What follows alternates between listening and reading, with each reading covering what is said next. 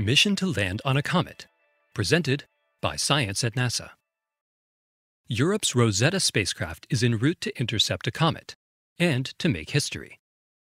In 2014, Rosetta will enter orbit around Comet 67P Churyumov-Gerasimenko and land a probe on it. Two firsts. Rosetta's goal is to learn the primordial story this comet tells as it comes to life, transitioning to its more active phase. Comets are primitive leftovers from our solar system's construction about 4.5 billion years ago. Because they spend much of their time in the deep freeze of the outer solar system, comets are well preserved, a goldmine for astronomers who want to know what conditions were like back in the beginning. As their elongated orbits swing them closer to the Sun, comets transform into the most breathtaking bodies in the night sky. Rosetta will have a front-row seat for the metamorphosis.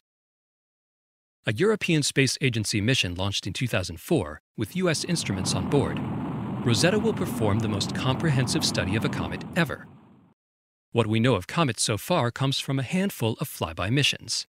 In some ways, a flyby is just a tantalizing glimpse of a comet at one stage in its evolution, says Claudia Alexander, project scientist for the U.S. Rosetta project at JPL.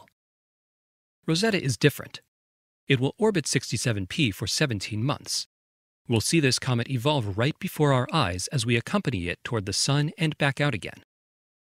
Fierce solar heat will have a profound effect on Rosetta's target.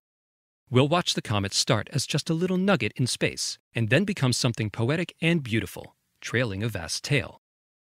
At the moment, Rosetta is resting up for the challenges ahead. It's hibernating, engaged in its high-speed chase while fast asleep. Reveille is at the very beginning of the new year in 2014, when the spacecraft begins a months-long program of self-checkups. If all goes well, in August of the same year, Rosetta will enter orbit around 67P's nucleus and begin scanning its surface for a landing site. Once a site is chosen, the spacecraft will descend as low as 1 kilometer to deploy the lander. The lander's name is Philae, after an island in the Nile, the site of an obelisk that helped decipher, you guessed it, the Rosetta Stone.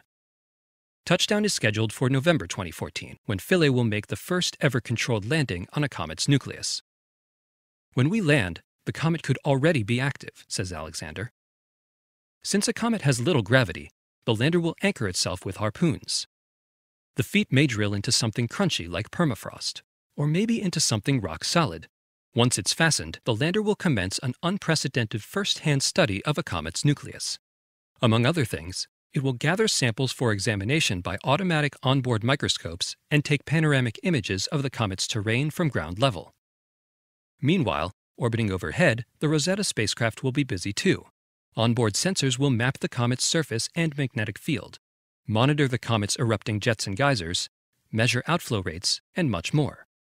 Together, the orbiter and lander will build up the first 3D picture of the layers and pockets under the surface of a comet. The results should tell quite a story indeed. For more news about comets, both primordial and recent, visit science.nasa.gov.